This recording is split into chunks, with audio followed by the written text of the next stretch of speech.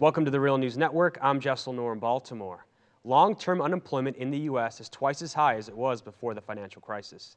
That's according to the Center on Budget and Policy Priorities. Yet Congress did not extend unemployment benefits in the latest budget deal. Less well known is how the U.S. has one of the least generous unemployment insurance systems in the world, both in terms of what it pays and how long it lasts. Now joining us to discuss this is Ross Eisenbray. He's the Vice President of the Economic Policy Institute, as well as a lawyer and former commissioner of the U.S. Occupational Safety and Health Review Commission. Thank you so much for joining us, Ross. It's my pleasure. Ross, what's your response to Congress failing to extend unemployment benefits? Your organization, the Economic Policy Institute, found that extending those benefits would support 310,000 jobs in 2014. That's right. The cost of extending the benefits as they have been over the last year for another year is $25 billion.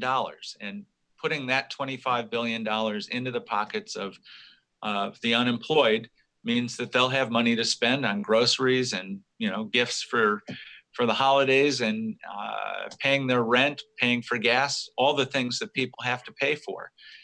When Congress cuts that off on December 28, as it appears that it will, those people will have no source of income. 1.3 million people on December 28 will be cut off from the only income source they really have, and that will be disastrous for jobs. It means that businesses won't have those people as customers. So can you talk about how the U.S. differs from most developed countries regarding unemployment insurance?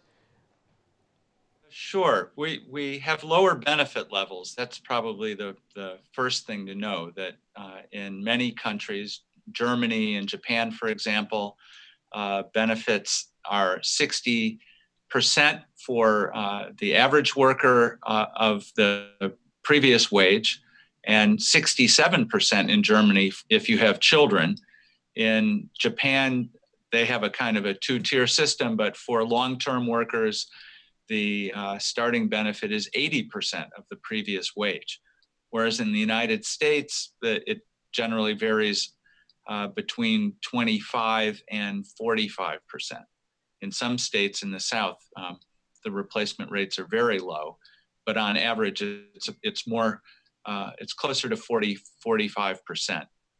So benefit levels as a replacement of your previous income are much higher in most European countries and Japan.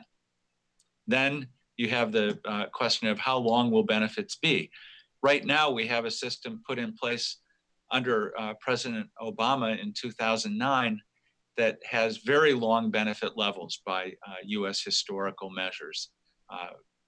Typically, regular benefits in the U.S. are only 26 weeks, whereas in most of the European countries, they're at least 52 weeks. In Germany, depending on how old you are, benefits last for as long as 2 years, 104 weeks. In Denmark, until recently, benefits lasted as long as 4 years, and now they've been cut back to 2 years. So in the United States, except in this extraordinary period of the terrible recession that we had, benefits are normally 26 weeks, and sometimes in particular states, benefits can be an additional 13 weeks or so. So on both measures, the U.S. fares much worse than most of the rest of the world. And the really sad thing is that most people in the United States who are unemployed don't get benefits at all because the recipiency rates are so low. Right now, much less than half of all the people who are unemployed are receiving any unemployment benefits. And opponents of unemployment benefits, or at least to the same levels as exist in many other countries, would say that they decrease the incentive for people to work, and also it's a drain on the economy. How do you respond to those two criticisms? Well, the second one is the easier one to answer because it's not a drain on the economy. In fact, it would be a spur to the economy, as I said. And this is not just the Economic Policy Institute, the Congressional Budget Office and almost all economists at Goldman Sachs would agree that having money in their pockets means that those unemployed people will be able to buy things that they wouldn't otherwise buy. They buy them from businesses. They buy services. They buy products. And if they don't have the unemployment insurance, they won't shop in those stores, and those stores will not hire as many people, and we will have fewer jobs. So that's the answer to, is it a drag on the economy? No, it's just the opposite. It's a positive thing for the economy to have those benefits extended. Now, will it make people less likely to work? Yeah, in this sense, it makes it less likely that someone who was making, let's say, $60,000 a year will take a minimum wage job. They will keep looking for a job closer to the job that they had, a job that paid $60,000, that took advantage of their, let's say, their college education and their experience in an industry. It will make them somewhat less likely to take a minimum wage job.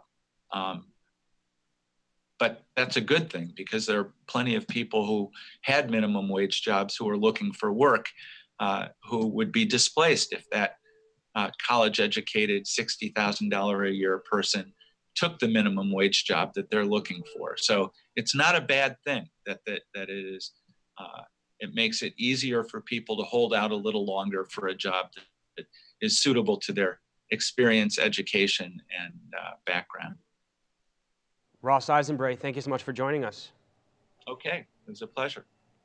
You can follow us at The Real News on Twitter. Tweet me questions and comments at Jessel Noor. Thank you so much for joining us.